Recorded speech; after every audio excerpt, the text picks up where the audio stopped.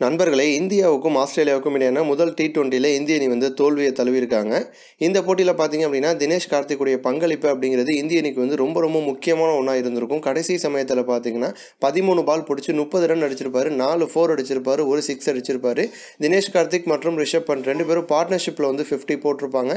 ரிஷப் பண்ட் மட்டும் அவுட் ஆகாமல் இருந்து தினேஷ் கார்த்திக் வந்து சப்போர்ட் பண்ணியிருந்தாரு, கொஞ்சம் ப்ரெஷரை குறைச்சிருந்தார் அப்படின்னா கண்டிப்பாக இந்திய அணி வந்து ஜெயிச்சிருப்பாங்க. விராட் கோலியும் கூட வந்து அதான் வந்து தெரிவிச்சிருப்பாரு. ரிஷப் பண்ட் வித் தினேஷ் கார்த்திக் இவங்க ரெண்டு பேரும் அடிக்கிறத பார்த்துட்டு கண்டிப்பாக நாங்கள் ஜெயிச்சிருவோம் அப்படின்னு தான் நாங்கள் வந்து நினச்சோம். ஆனால் துரதிருஷ்டவசமாக தோல்வியை சந்திச்சிட்டோம் அப்படின்னு தான் விராட் கோலியும் வந்து தெரிவிச்சிருப்பாரு.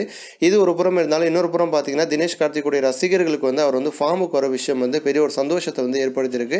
கடைசியாக விளையாண்ட 4 T20 போட்டி, தினேஷ் கார்த்திக் விளையாண்ட 4 T20 போட்டியில் அவருடைய ஸ்கோர் எவ்வளோ அப்படின்னு பார்த்தீங்கன்னா 30, 31, 29, 39 கிட்டத்தட்ட 30 ப்ளஸ் வந்து ஸ்கோர் வந்து தினேஷ் கார்த்திக் வந்து வச்சிருக்காரு.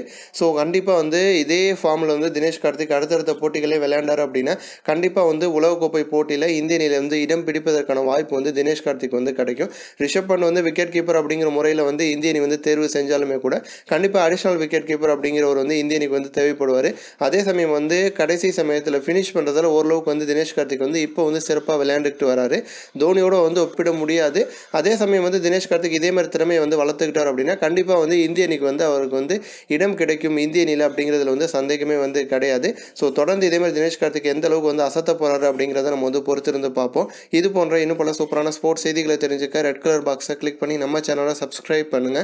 கூடவே பக்கத்தில் இருக்க பெல் சிம்பலை கிளிக் பண்ணி எங்களுடைய அப்டேட் செய்திகளை உடனுக்குடன் தெரிஞ்சுக்கோங்க. நன்றி.